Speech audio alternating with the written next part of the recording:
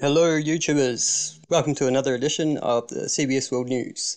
Today I'm going to do another lesson in perspective on the flat plane because some people have been looking at some of these curvature test videos and they see the bottom of buildings or land or whatever being obscured by a bit of water and think that is due to curvature. I'm going to prove that that is not the case, and what you're actually looking at is actually just a trick of perspective. So I've made this demonstration in my lounge. The cacti represent, say, the mountains, and the vacuum cleaner hose represents the waves or the swell. So at this height, obviously you can see the bottoms of the cacti mountains all the way down to sea level or the floor, as you'd expect. So now let's see what happens when I move the camera down to the floor. So yep, pretty damn simple, but it is easy to think that when you see the bottom of buildings obscured by a bit of water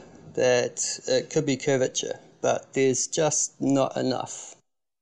And you can see when I zoom in, the effect becomes even more pronounced as the angle of the picture narrows. When I zoom in, it creates the illusion that there is more curvature because all you're seeing is the wall of water obscuring the buildings.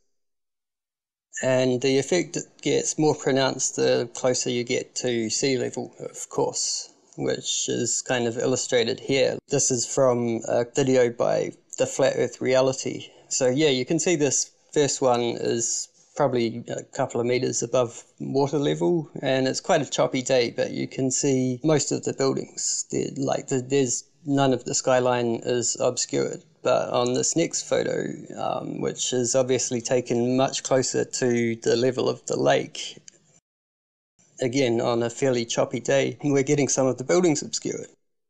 And that's exactly what you would expect to see. But as Flat Earth Reality shows here, it is not what you'd expect to see if we lived on a ball.